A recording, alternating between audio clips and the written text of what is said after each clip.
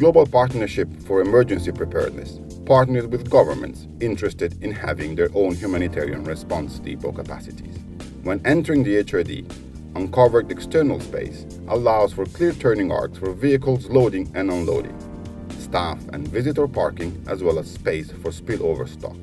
The facilities are surrounded by high-walled or secure fencing with flood lighting for night security.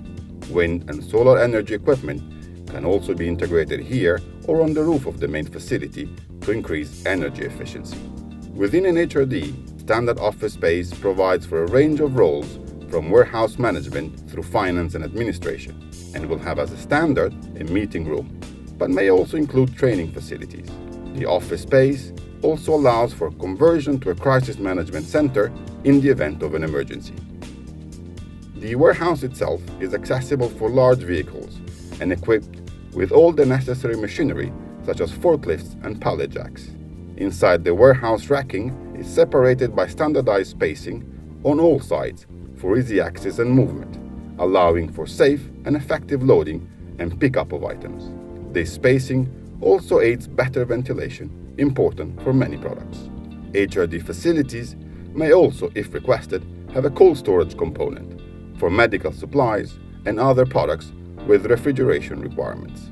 The racking is designed to optimize space within the facility, and in many cases will also be laid out and designed in conjunction with a barcoding system.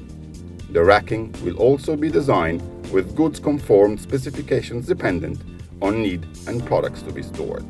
Within the layout of the warehouse, items can be stored by clusters, such as shelter, water and sanitation, as part of sets of standardized emergency relief items. These reduces the time spent on kitting products when an emergency strikes.